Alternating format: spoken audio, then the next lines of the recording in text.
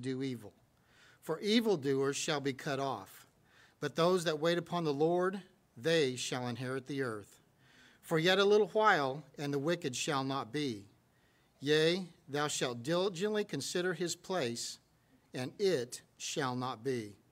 But the meek shall inherit the earth, and shall delight themselves in the abundance of peace. Let's pray. Father, we praise you so much because only in you, Lord, can we truly have peace. Especially in the things we see going on around us nowadays, Lord, even in our country, we see it. And Father, it is such a testimony to have peace and joy. Pray that we would always have that, Lord, that we can only get from you. Lord, we love and praise you. We look forward to what you're going to do today. Father, pray that you'd speak through Clay and touch hearts today, Lord, with your word, not through his strength or his power, but through your word. Pray that you'd fill him with your spirit today, Lord, and pray that somebody who doesn't know you as Lord and Savior might get saved today. We love and praise you. We look forward to what you're going to do. In Jesus' name, amen. All right. There are a few things in the bulletin, so I would just trust that you'd pick one of those up and check and see if any of that applies to you. But we always do like to welcome first-time visitors here with us, and if this is your first time here to worship with us, we're not going to embarrass you in any way, but if you just hold your hand up real quickly where we can see where you're located. I thought I saw a hand there, but I guess not. I think it was just a kid. Got one over here. Okay, I still can't see it. There it is. Praise the Lord. Good to have you with us today, and if you would, please just fill that card out. And then if you'd put it in one of those bowls back there by the door on your way out this morning, we'd be very appreciative. Thank you.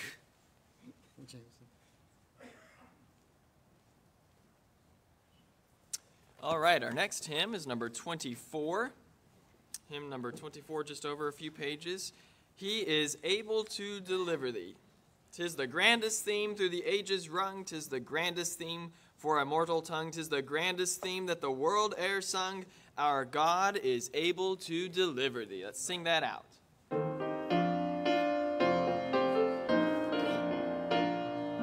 'Tis the grandest theme through the ages rung. 'Tis the grandest theme for a mortal tongue. 'Tis the grandest theme that the world has sung. Our God is able to deliver thee. He is able to deliver thee. He is able to deliver thee. For by sin oppressed, go to him for rest. Our God is able to deliver thee. 'Tis the grandest theme and the earth o'ermain. 'Tis the grandest theme for a mortal strain. 'Tis the grandest theme, tell the world again. Our God is able to deliver thee. He is able to deliver thee. He is able to deliver thee. Oh, by sin oppressed, go to him for rest. Our God is able to deliver thee. 'Tis the grandest theme, let the tidings roll to the guilty heart, to the sinful soul. Look to God in faith, he will make thee whole. Our God is able to deliver thee. He is able to deliver thee. He is able to deliver thee. Oh, by sin oppressed, go to him for rest. Our God is able to deliver thee. All right, our last hymn this morning that we'll sing as our congregation is an old favorite. It's hymn number 410. Go ahead and stand with us as we sing It Is Well With My Soul, hymn number 410.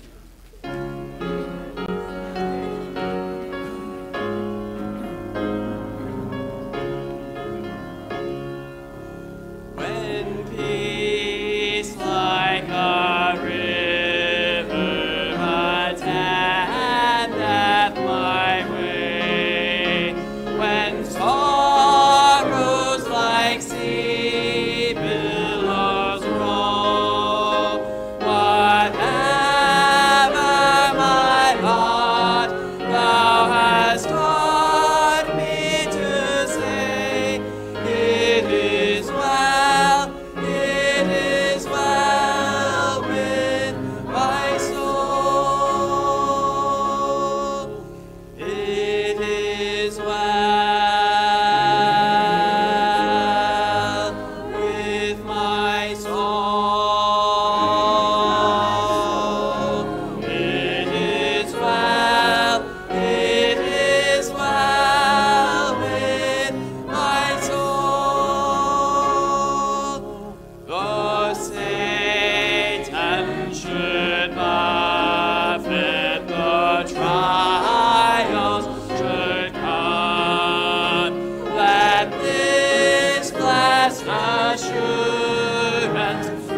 strong, that Christ has regarded my helpless estate, and hath shed his own blood for my soul.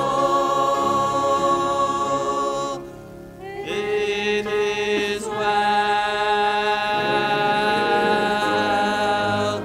with my soul. It is well, it is well with my soul. My sin, oh the bliss of this glorious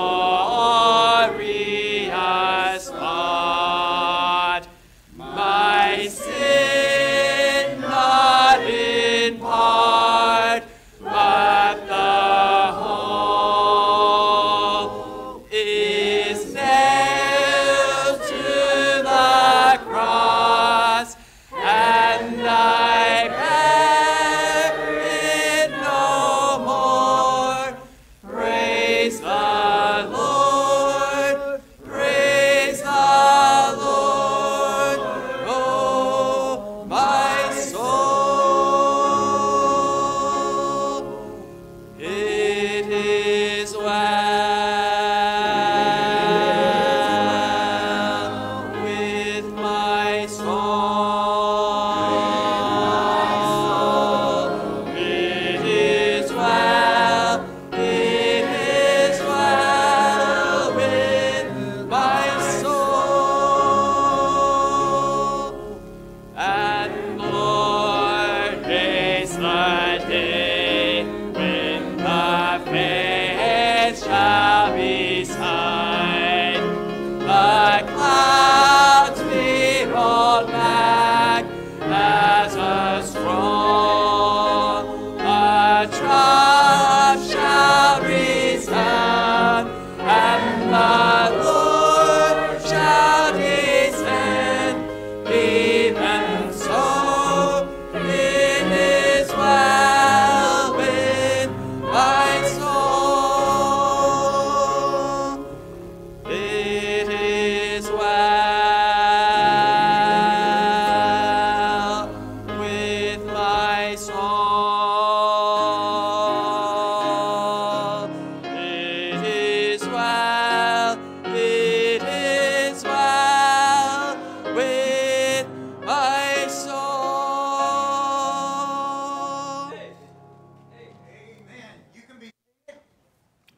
Amen. What a blessing. This morning I am preaching on this topic, the Soul Winner's Song. But before I do, our youth choir is going to come. We're going to do one more song, The Lord is My Salvation. I don't know how many of you know that, but we will put lyrics up for that. It's a song that I would love for our congregation to have memorized. It's pretty lengthy, but it explains a lot of truth that we need to be familiar with when it comes to the gospel. And as our kids come, I want to plug tonight's service. We had a great week at youth camp, even though I did have to stay in the dorm house with the boys. And the odor began to increasingly get worse as the week went on, but we survived. But I want to just say this. I believe you as a church would have been so proud of our young people. We had 4 of our young men get up and preach 5-minute messages.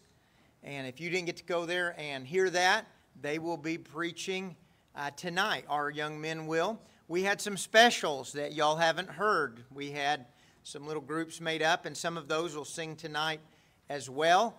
And so I want to encourage you to come tonight. I believe it will be a major blessing for you. And tonight, and right now, they're going to sing "The Lord is My Salvation."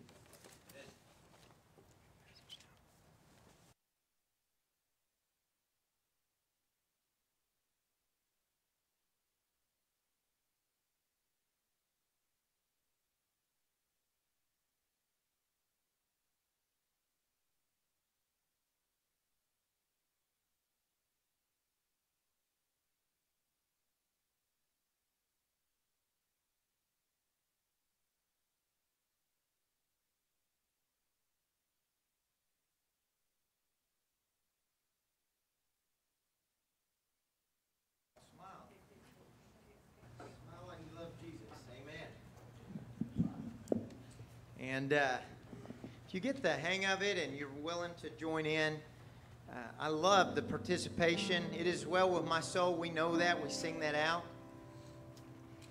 And this is The Lord is My Salvation. If you're familiar with it, go ahead and join us. You're welcome to sing with us.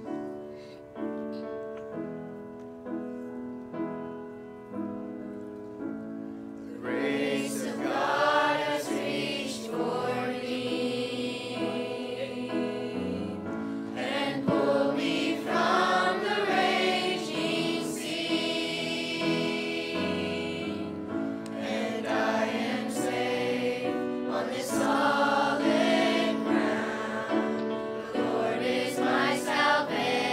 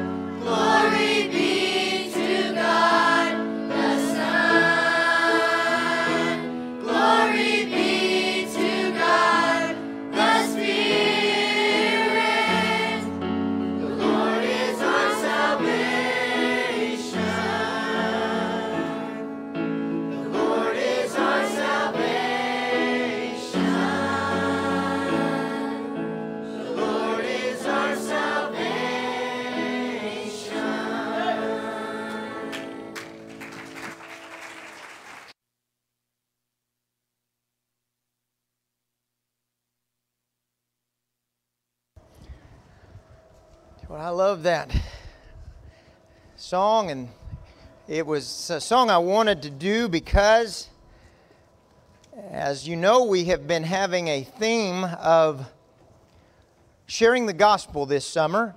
Our Wednesday nights and many of our Sunday or Sunday night messages have been consistent with that theme. And this morning I'd like to preach to you a message I've entitled The Soul Winner's Song. If you would go to Psalm 40, Psalm chapter 40. That's an Old Testament passage, but the phrase winning souls actually comes from, as far as I know, the first time in Proverbs 11:30. He that winneth souls is wise, Solomon said. His father David wrote us a psalm in Psalm 40, and that's where we'll be going. But question to ask before we read the text is, do you have a song? Do you have a song? Now, I know even lost folks, many times it's kind of almost a meme now when someone says, oh, this is my song or this is my jam, and they have a song. And the truth is, as human beings, I've never met anybody who could actually say they were not musical at all in any form. Even if you can't carry a tune in the bucket, even if the only thing you can play is a radio, you have songs that have stuck in your head or that you consider to be good, and music is powerful. Music is a powerful thing. At camp this week, a young man we had a church group, a family group from Los Angeles, California at camp with us. And Andy Harrell got up for the solo instrumental competition, and he played the best rendition of Scott Joplin's Maple Leaf Rag you ever did hear. And I mean, when he was playing that, I had a flashback, and I was immersed in my cousin Carolyn. That's my dad's cousin, actually. I was transported back to her little studio where she gave piano lessons. Initially, the first time on B Street there by Aunt Nade's house. And I had a flashback of watching my cousin Carolyn's tiny hands fly over those keys as she played that music. Just that camp, that moment he broke into that, I had that flashback. And I remember just the memories that came back. Music can be moving. At Madison's wedding's coming up. At Cynthia Ashcraft's wedding, she came into, I believe, the theme song for a movie. I'm not advocating movies. Up, the movie Up. And there's a little piano melody that's played. And by the way, I honestly don't think I got through Up. I sat down, someone invited me to watch it. And they literally, if you haven't seen it, you might not want to watch it because, yes, it's animated, but they say, hey, for 10 minutes, let's pull everybody's hearts out and stomp on them. If you know what I'm talking about. I mean, and it gives you a little bit of sympathy for some old curmudgeons. You never know what they have lived through, amen? But, you know, just as that music played, I had tears come to my eyes, and I'm going, what? Because I remember that scene of that couple in Up. It only takes a few bars of the theme song from Rocky to get me ready to run, right? It can motivate you, amen? Music is important. Music can be good and it can be bad. And I will say this, do you know that music, I want to make clear, I absolutely disagree with the idea that music is amoral, that it's just neutral. It's far too powerful a language to be neutral. Music has a message, and this message is not about music, by the way. It is, though, about having a song. And our God is musical. So look with me at Psalms 40, and I believe you'll see how this will play in. Because Psalms 40, I believe, is a soul winner's song. It is a messianic psalm that is mentioned and referenced in the New Testament. Hebrews, the author, references some of this psalm as being the words of Jesus Christ, which, by the way, all of the Bible could be in red letters, amen? It is the Word of God. But stand with me as we read 10 verses from Psalms 40, and then we get into the message this morning, the soul winner's song. David writing, it says, I waited patiently for the Lord. And He inclined unto me, and heard my cry. He brought me up also out of an horrible pit, out of the miry clay, and set my feet upon a rock, and established my goings.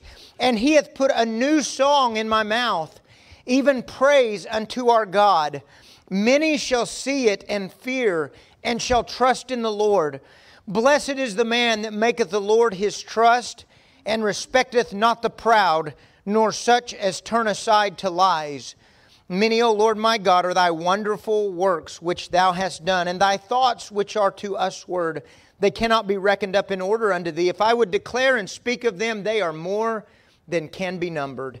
Sacrifice and offering thou didst not desire. Mine ears hast thou opened. Burnt offering and sin offering thou hast not required. Then said I, Lo, I come. In the volume of the book it is written of me. I delight to do thy will, O my God. Yea, thy law is within my heart. I have preached righteousness in the great congregation. Lo, I have not refrained my lips. O Lord, thou knowest.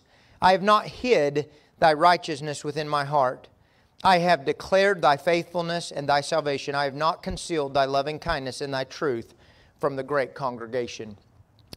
David wasn't a preacher, he was a king.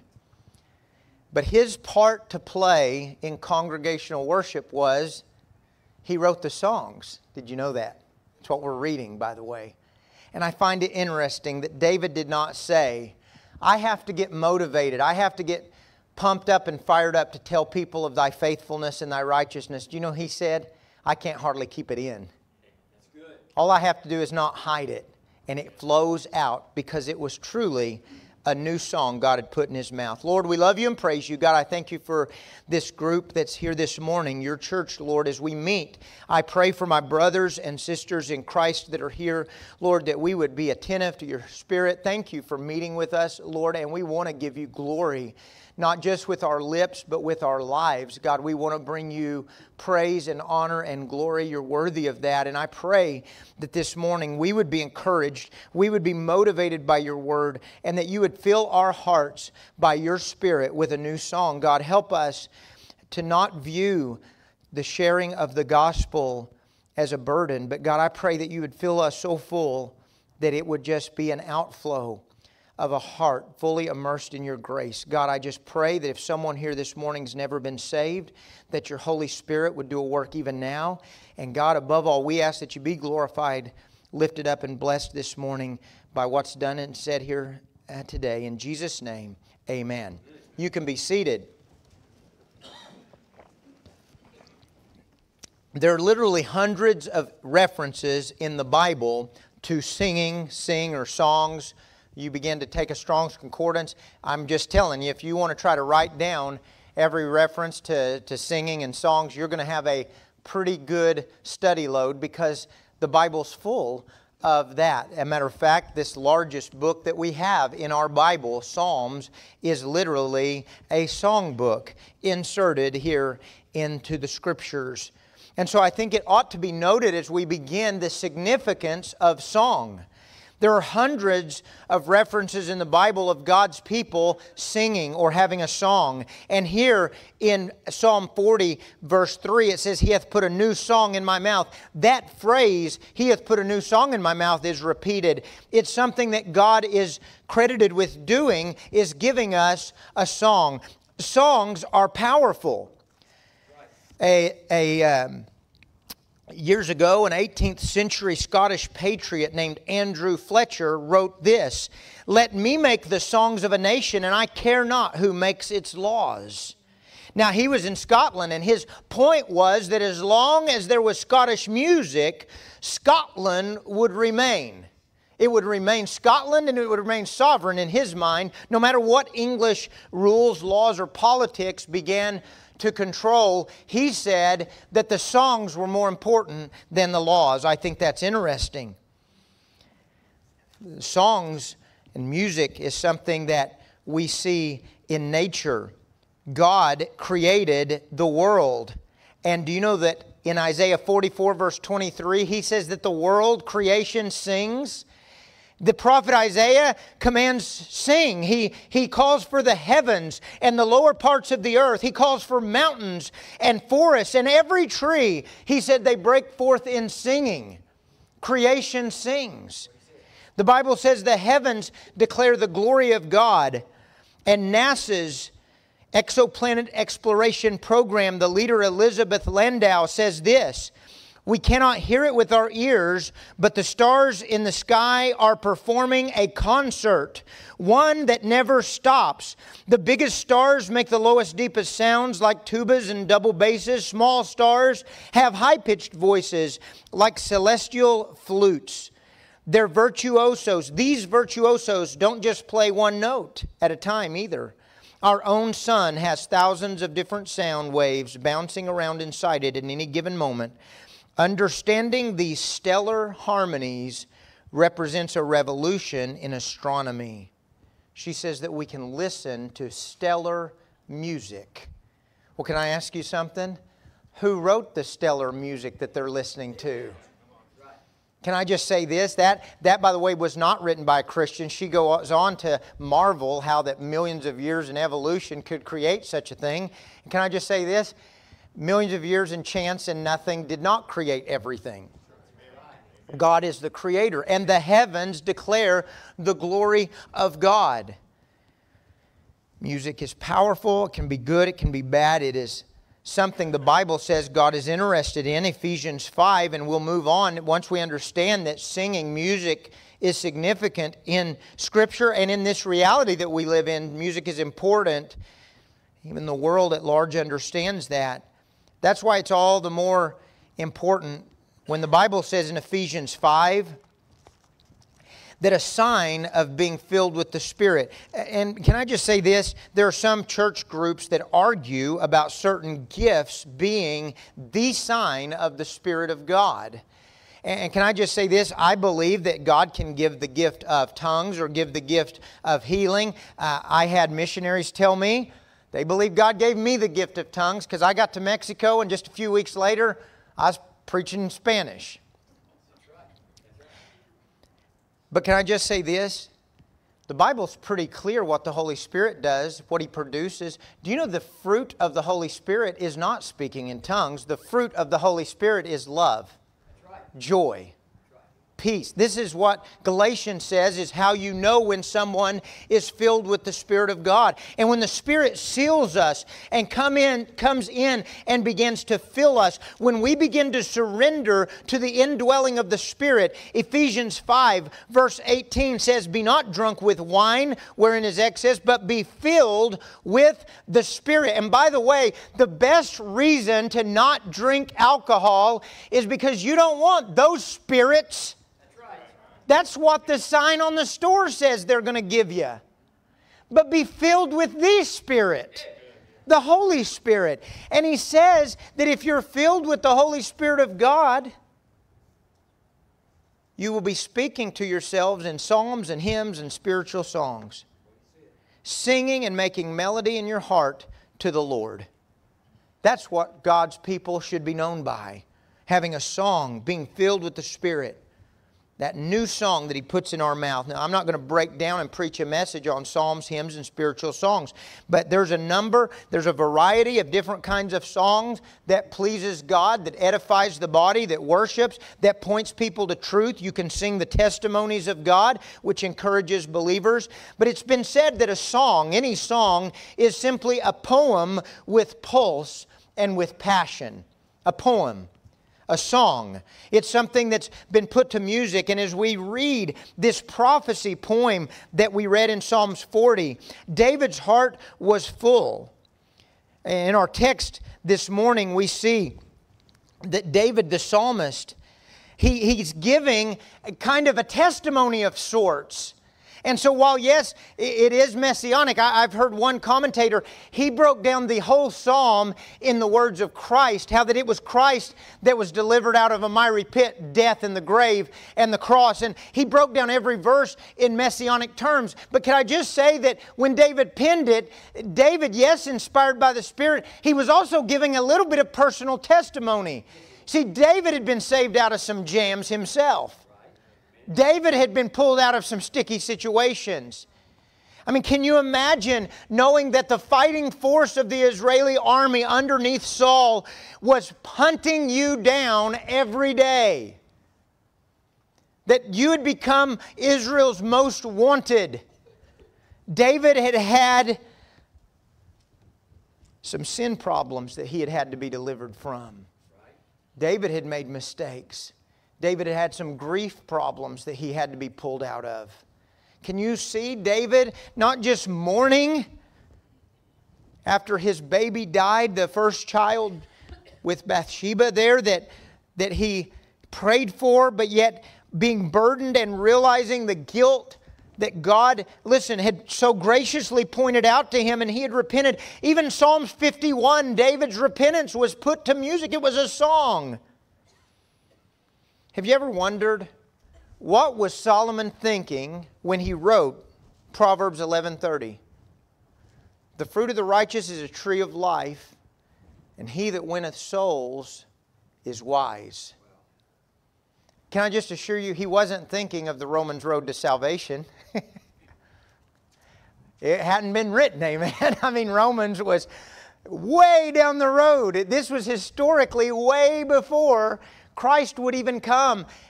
Yet we know through the Spirit of God and the Word of God that the gospel was given, concealed, but given through prophecy and pictures and shadows and types. But what did Solomon mean? I wonder that. I wonder if it came to mind in Solomon's head when he was just a baby boy or a young man, when big brother Absalom threw a military coup. Y'all remember that? I wonder if he thought about the fact that it wasn't just David and his family running. An army went with David. Joab, Absalom, and I believe the core, the mighty men. They went with David. But you know, amongst those, a third of David's fleeing, protective, personal army, there were 600 Philistines. You may say, I don't remember that. Well, then you weren't listening to my loosely constructed series in the Old Testament 2 years ago when I preached on it. Ittai, remember him? Ittai the Gittite. He was from Gath. And listen, it says that Ittai had followed David. When David had hidden from Saul in Gath, he won some souls while he was there. 600 men, Philistines, and their leader named Ittai. They followed David. David said, hey, y'all are new to the party. Y'all don't need to get involved in this personal drama with me and Absalom. Ittai said no, and he swore by the Lord God Jehovah, a Philistine, a warrior. He grew up with heroes like Goliath and Ishbi-Benob, but he switched sides. He switched sides. He became the defender of David. I've just wondered if maybe Solomon thought about Ittai. He thought about growing up running around with the very Philistines that once tried to kill David. And he knew that they had been converted, they'd been changed, they had been won, as it were. I don't know if that's what Solomon was thinking about. But I do believe that those weeks and months before, when Ittai had met David, he realized that David wasn't the same kind of warrior that Goliath was. David's life had a rhythm to it. David had a code that he lived by. It was called God's law. He loved the law. He meditated in God's law. David had been anointed king. Do you know, I personally believe that David was under homework. I believe he was continually rewriting the words of the Lord. That was what kings were supposed to do, the Bible says. David, even if he wasn't rewriting and camping out in God's Word, he was being inspired by God to write songs. I believe Ittai would wake up maybe early in his acquaintance with David, and he would see David rest on the Sabbath. David loved the law of God. I think maybe he would see David, that he had a rhythm to his life that the Philistines didn't understand. He began to see that he had a living God. And he began to see David. Listen, I believe this. Around the campfire, Philistines would be probably drunk and foul, and David would have his harp, and he'd be singing praises to God. Can I tell you what happened? David won him over. David won him over. Before long, Ittai said, hey, life is short and warriors sooner or later will die. I want to be with that guy. I want to have what he has. And Ittai joined up. Now, maybe Solomon wasn't thinking of that. Do you know Solomon himself, before he had a wicked midlife crisis and married 1,000 women, I mean, more or less, he had concubines in that number, but I mean, he had godly wisdom that he absolutely, completely, practically threw away. But there was a time when Solomon was bringing that kingdom to its zenith, that he was the talk of the world.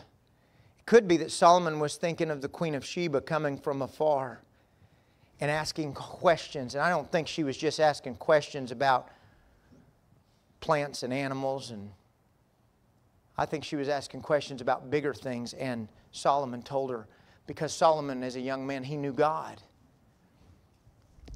Solomon said, he that winneth souls is wise. David here says, he hath put a new song in my mouth, even praise unto our God. Verse 3 in our text. This past week, and by the way, Lauren can vouch for this. I was already studying this before I heard some of the camp messages. Do you know that if you begin to study something, God will do this? He'll begin to hit you with the same stuff. Yeah, he does. Brother Dean Herring pointed out that in this passage, verse 3, he says, he's put a new song in my mouth, even praise to our God. Many will hear it. Is that what the verse says? The verse doesn't say that. He says he put a new song in my mouth. He says there's even praise to our God. Many will see it. See it. And listen, Brother Dean made this point that David wasn't just talking about singing a song or humming a tune with his mouth. He was talking about a life song, living in a new way. When he put a new song in my mouth, praise to our God, many shall see it and fear and shall trust in the Lord. David was saying that what God did for me, pulling me out of the miry clay, setting my feet on a rock, establishing my goings, giving me a new path to walk and a new song to sing, that lifestyle would be so compelling that people would see it and begin to trust in the Lord. That's what David says. You may say, well, a message about song shouldn't have a whole lot to do with soul winning. They're two totally separate things. David said they go together. Yesterday we were working. Brother Mike, Brother DJ, me, and 3 of my kids.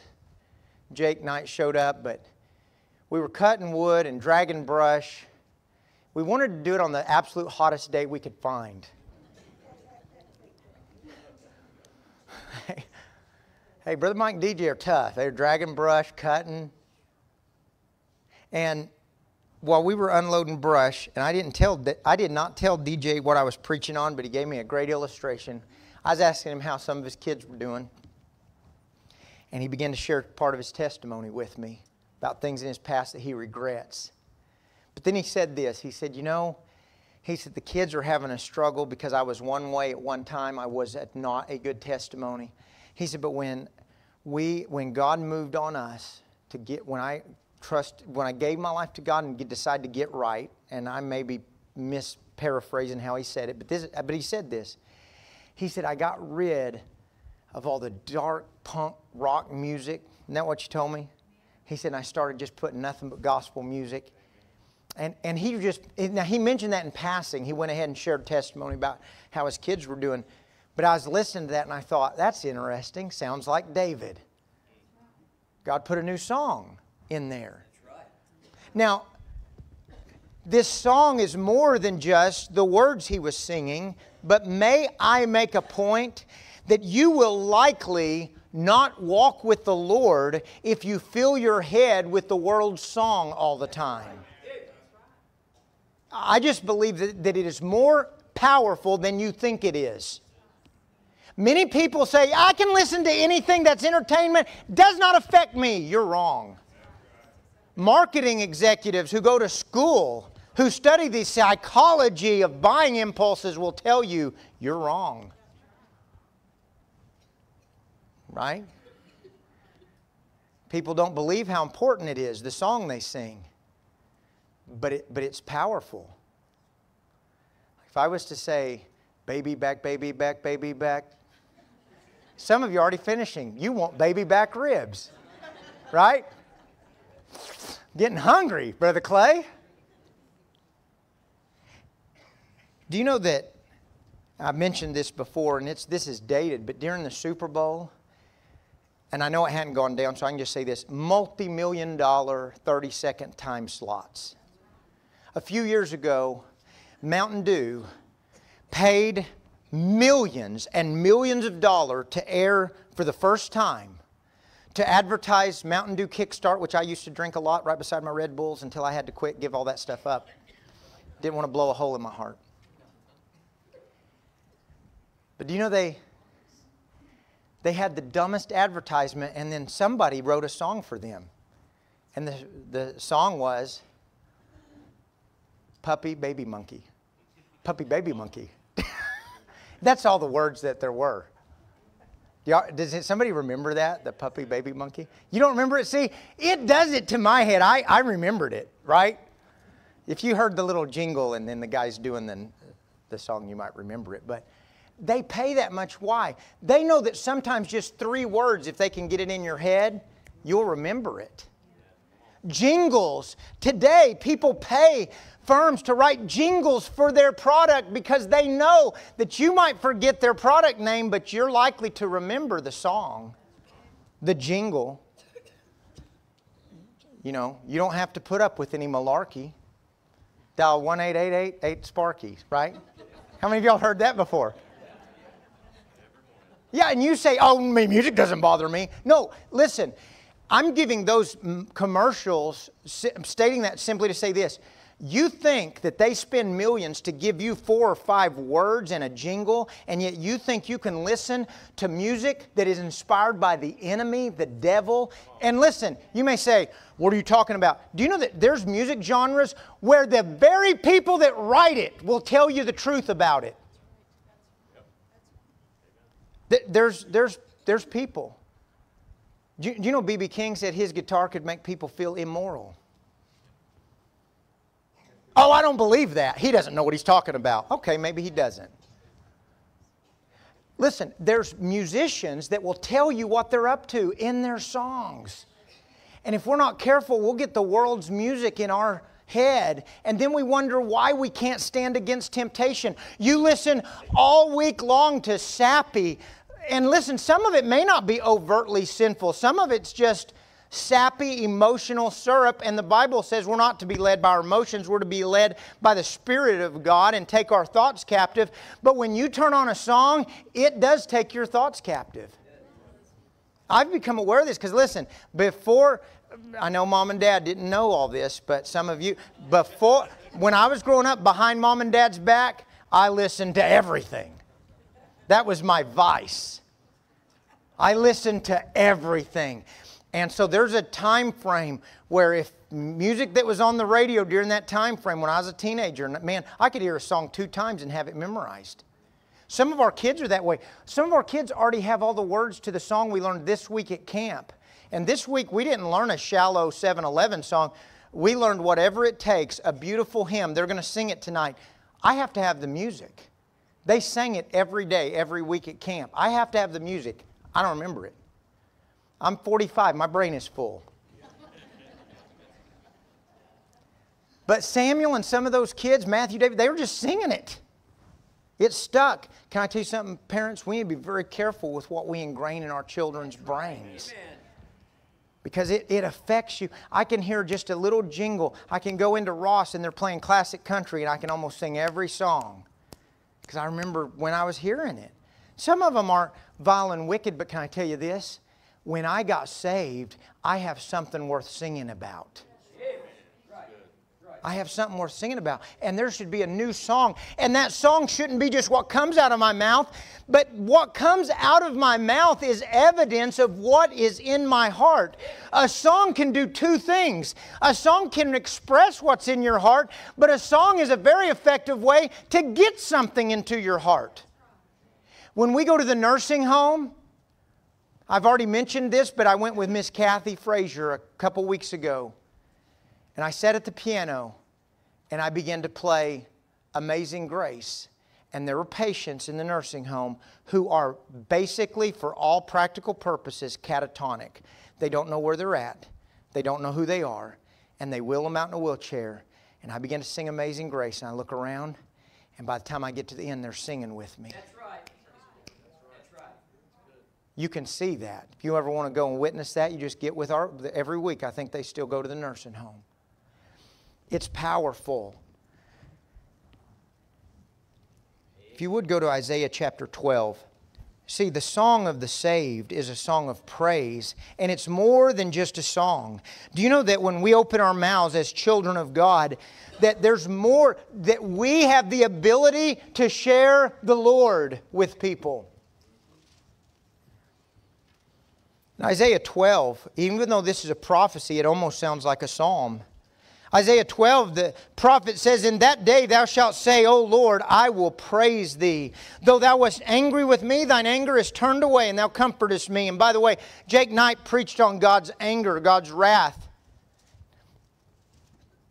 Do you know that if we reject the pardon of Christ Jesus, we will abide under the wrath of God? Right?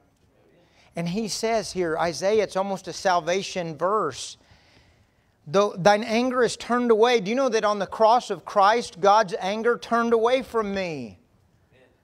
Behold, verse 2, God is my salvation. I will trust and not be afraid, for the Lord Jehovah is my strength and my song. Amen. He also has become my salvation.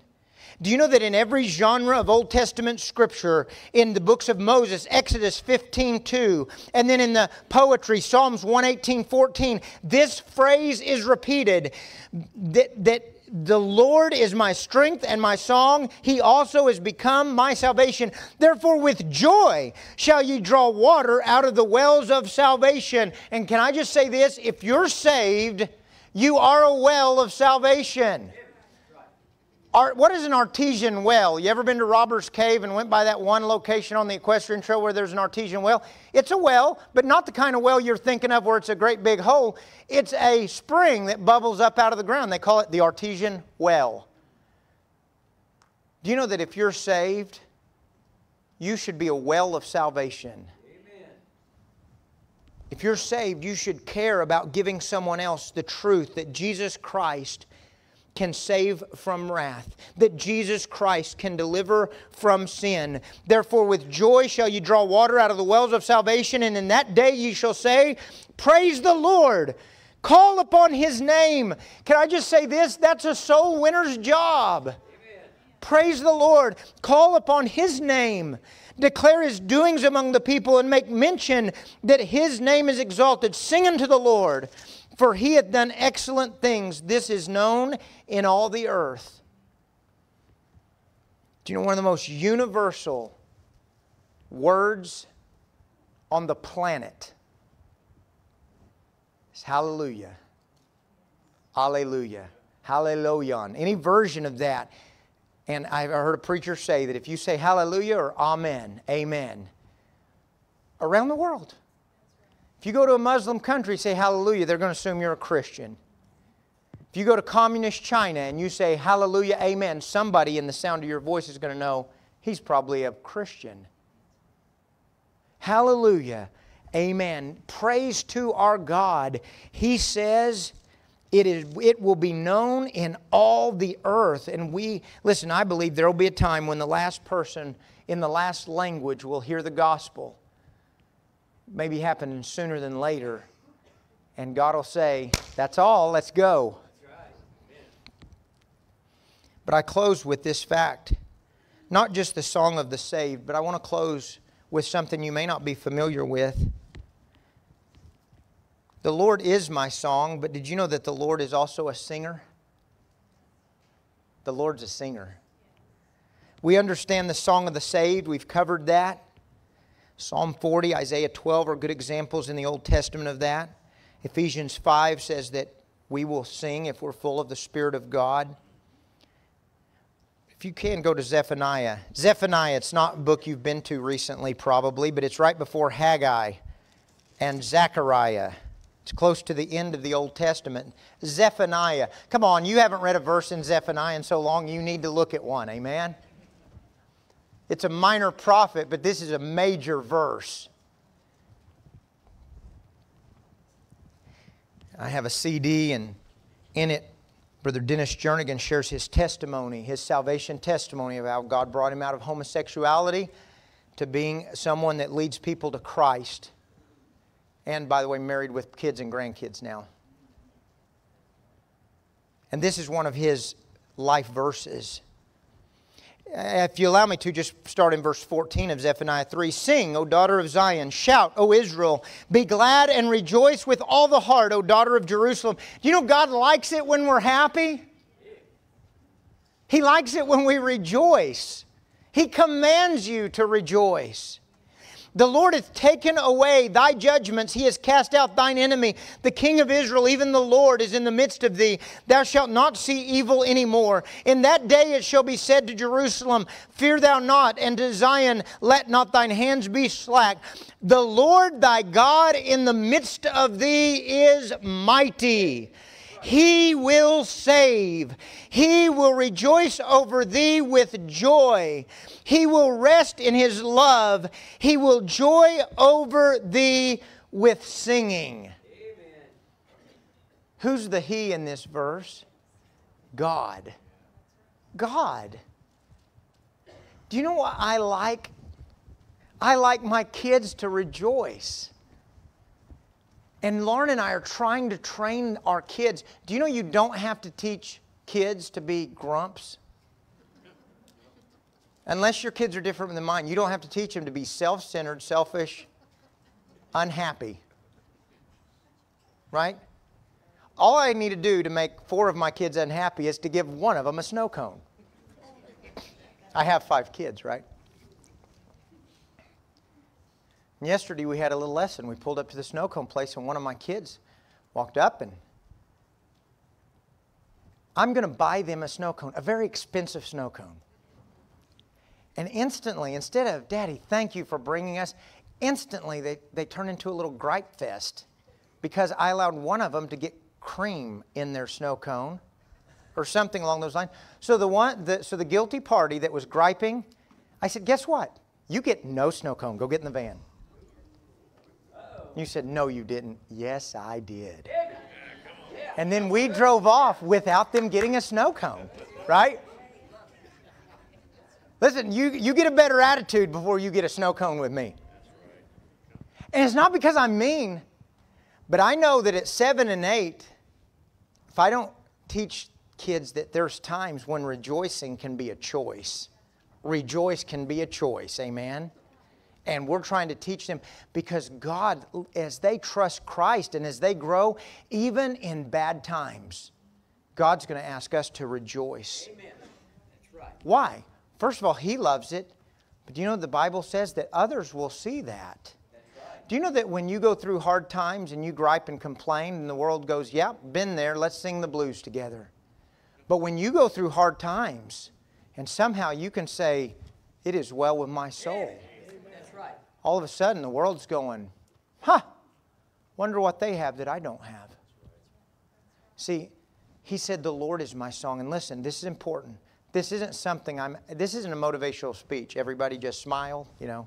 Singing in the rain. That's not the message. Because lost folks can do that. They can benefit from employing some spiritual principles, even though they're lost.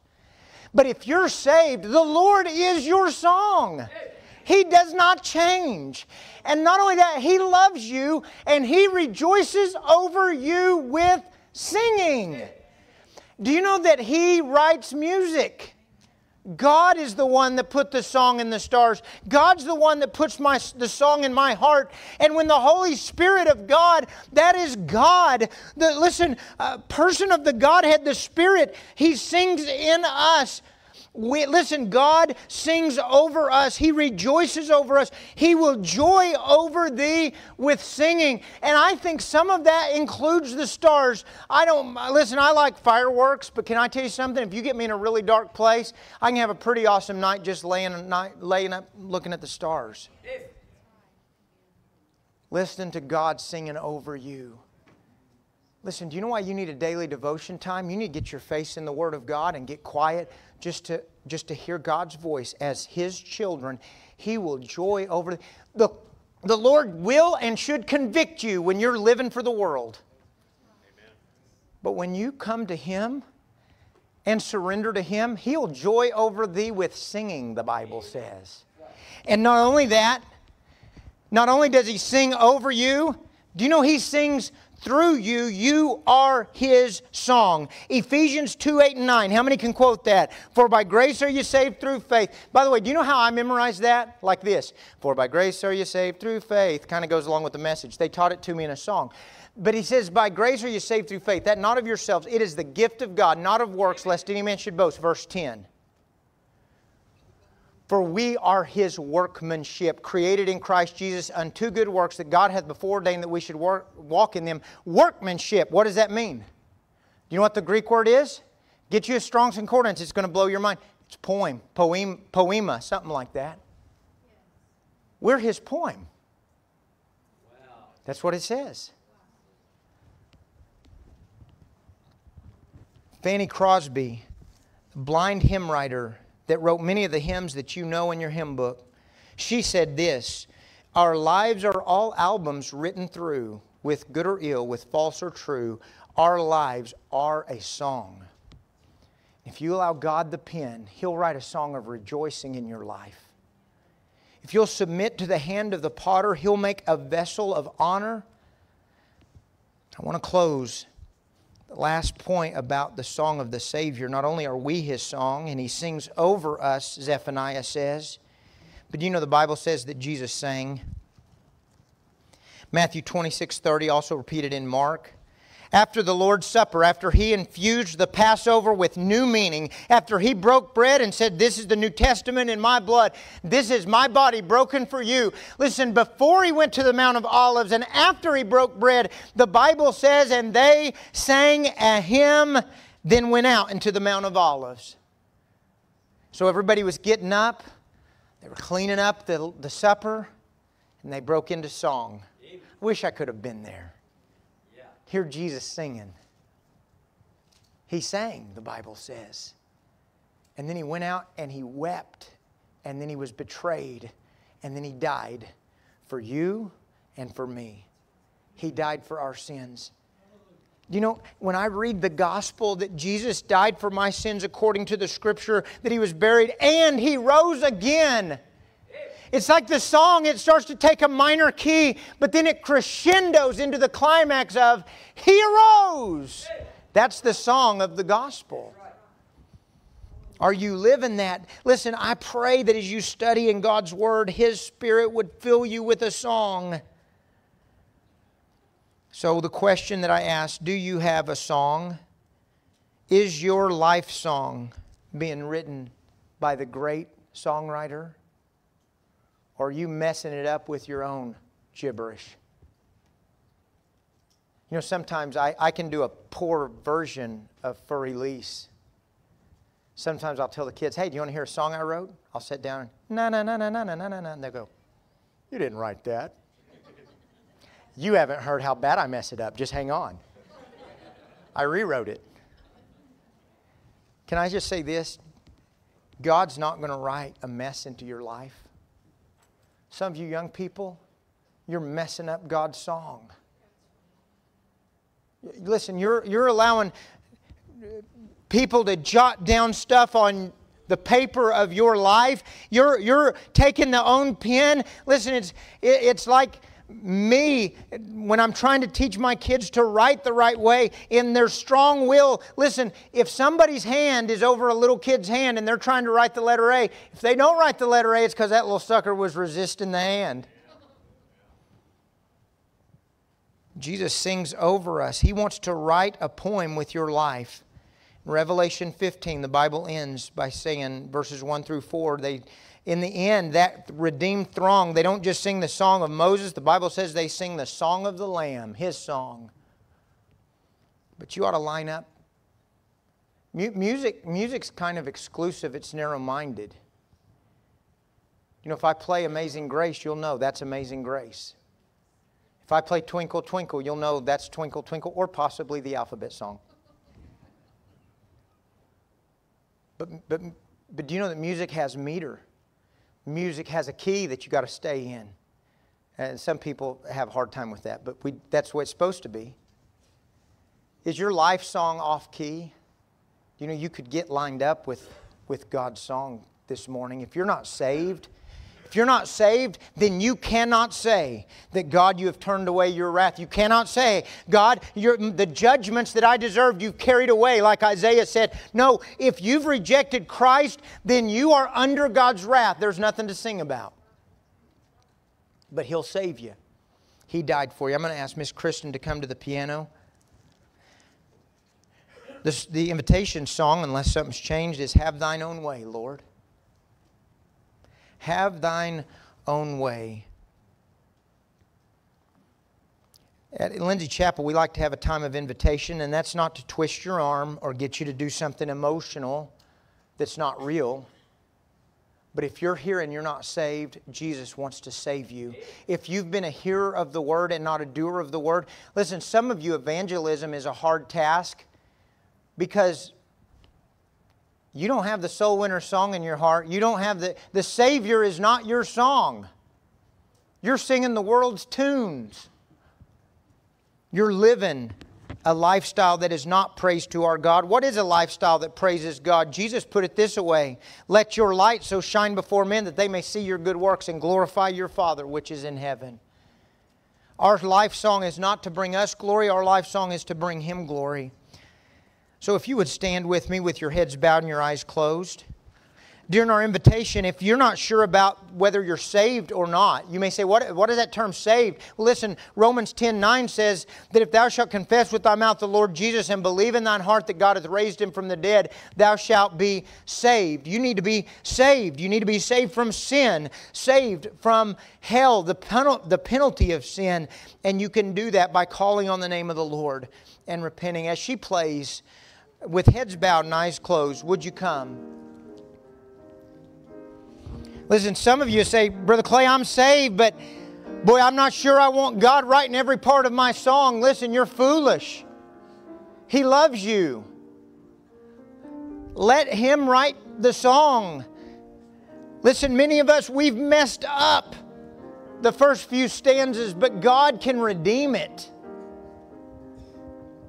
If you're here this morning and you need to talk to somebody, the pastor's here. He'll direct you to someone who can pray with you. If you can do business with God, then just come. Maybe where you sit, you can spend time with the Lord, but that's what this time is for. Don't worry about the time. Spend time with God. Do you need to come? Are you saved? If you're saved, how has your life song been sounding recently?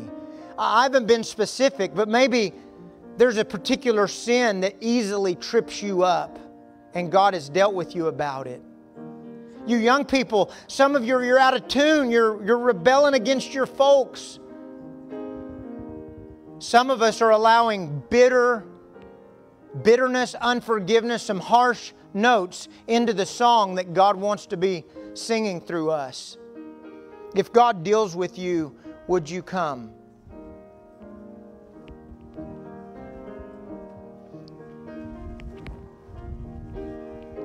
If you would turn to page 294. We had some decisions made at camp. If you've been saved this week, would you come to the pastor here? There may be other things you're doing. If you need to come, would you come? Meanwhile, those of you that are standing, turn to page 294.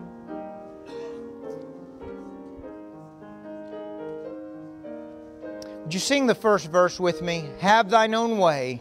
From our hearts, can we sing this out? Have thine own way, Lord. Have thine own way. Thou art the potter, I am the clay. Mold me and make me after thy will, while I am waiting, yielded and still. Amen. And we have some announcements to make. Colton, come on down here, buddy. All right. And Cowboy and Felicia, y'all come. We had a great week at camp. On Monday or Tuesday, Colton Benet came. Colton's been in our church. Lonnie and Shelley have been a great part of our church. And Colton had asked us in the past about salvation. Monday and Tuesday, he asked me about being saved, but just wasn't quite ready to do that. He had understood, but through the preaching, I believe, was it Thursday evening? Wednesday or Thursday evening, Colton came to me, said, Brother Clay, I want to get saved. Yeah. Colton, did you trust Jesus as your Lord and Savior? Yes. And you know what he told me this morning? He said, Brother Clay, he said, I didn't do it at camp, but can I be a preacher boy? Can I prepare a message? I said, you can, absolutely. So I praise God for Colton, amen. And then that same night, Miss Felicia and Denham came. Denham is one of our church girls. And Denham had been asking, and she prayed to receive Jesus. Is that right, Denham? You trusted Jesus as your Lord and Savior. And all God's people said, Amen. Thank you, guys. And we'll be talking to them. We'll be talking to them about baptism. And then the Sager family came. I wasn't down there, but Dan and Liz, I knew that, Dad. I was getting ready to say that. She's the only one that doesn't start with a D. Amen. And then we have Derek, Doug, and Drake. And they've come, they come to join? To join in fellowship with the church. They've moved from, I don't know, Michigan, Ohio, somewhere way up north. What, was it Michigan? Michigan. Yeah. And they've come down to God's country. They want to join in fellowship with our church.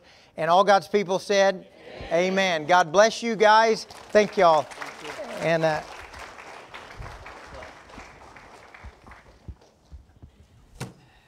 yes, sir. Powerful message. Amen. Amen. And since it was about a song, Clay, I want you to stay right here. If you've got a hymnal, we're going to sing a song. 547.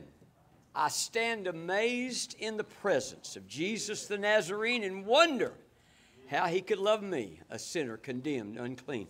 Pastor Clay is going to lead us in the first and last verse of that. And I want you to pay really close attention to the last verse. It is a powerful, powerful verse about a song. So, Pastor Clay, lead us in the first and last verse of I Stand Amazed in the Presence. Right. Everybody sing. I stand amazed in the presence of Jesus the Nazarene and wonder how he could love me, a sinner condemned unclean. How marvelous, how wonderful, and my song shall ever be. How marvelous, how wonderful is my Savior's love for me.